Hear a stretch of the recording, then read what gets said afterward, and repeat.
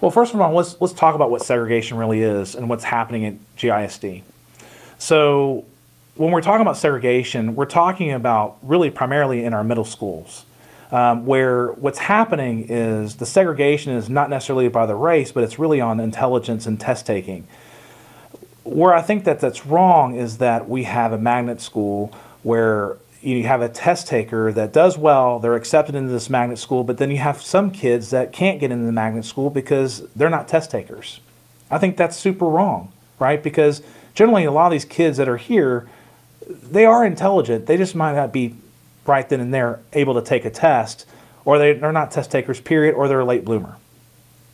So when we do this to our kids and we separate them due to schools, that puts a target on a child. That basically puts them in a corner to say, hey, you can't attend this school because you're not smart enough.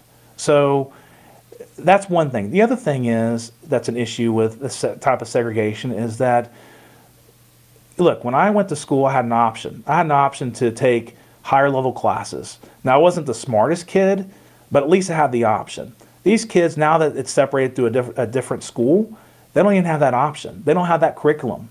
So even though they might not do well on a specific test, a standardized test, but that keeps them from having an option of being able to get a greater education.